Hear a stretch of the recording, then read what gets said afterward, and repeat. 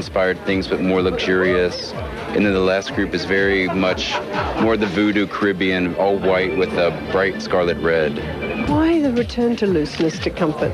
I think it was a real reality-based thing where the customers in the stores weren't comfortable in really tight clothes. As much as I love that look, we really heard it from the retailers more than anybody else that people want something that is trim, but that looks, a little bit looser, that they can actually travel in and that they're more comfortable in.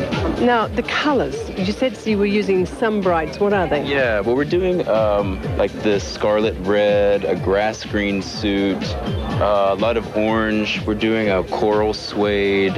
Again, the colors of the Caribbean and Haiti.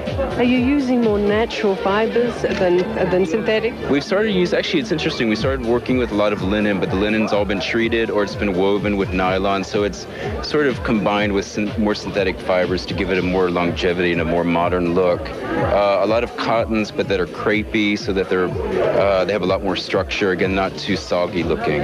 Does the nylon stop the linen creasing? It actually, it creases a little bit, but it sort of stays there. I mean, linen's always going to crease, but it gives it a nice sheen. We have other linens that are coated, that are like have a polyurethane coating on top. Lots of different treatments, and the color that linen takes is so amazing, especially when it has like a linen coat or a nylon coating on top. It looks incredible. Which is more important, the sportswear or the suits? For me, it's definitely the sportswear. I mean, I love the suits, and I think if somebody's going to invest money in the suit, they normally end up buying something that might be a little bit more conservative. But I love it when it's all mixed up. For me, a suit can be a windbreaker and a pant in the same fabric. It can be a lot of different combinations. And the sportswear? The sportswear, again, is very inspired by like American athleticism, but we're doing a lot of perforated leather, like a perforated leather polo shirt, perforated leather tank tops, and windbreakers and sweatsuits and things like that. So it's more luxurious, and then it's mixed with harder tailoring. That's John Bartlett with his spring-summer menswear collection.